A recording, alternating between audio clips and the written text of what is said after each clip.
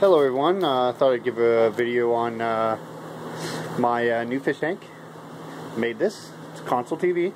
Hollowed out everything in the inside and dropped the fish tank in her, and there we go. Got myself a TV aquarium type of thing. You can see just an old console TV. Looks nice to me. Got it, and I covered all the sides and stuff. It's about to glare. Need more rock in there. I just threw a thin layer down so you couldn't see the base underneath when I was taking this video. I have not put hinges on this yet. And I'll unplug the light here after I'm done showing you what's inside. It's just a regular thing and a small filter. It's a 20-gallon tank. Nothing. I got a lot of space over there, so if I wanted to do something like drill it and make it a saltwater tank, could make my own little type of container that would go in there and make a sump.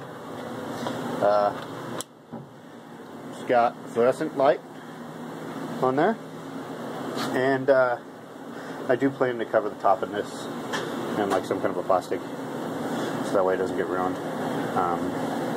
But I thought I would just show for now what I'm doing. So, you know, yeah, give me some thoughts, what you think, and thanks for watching my video.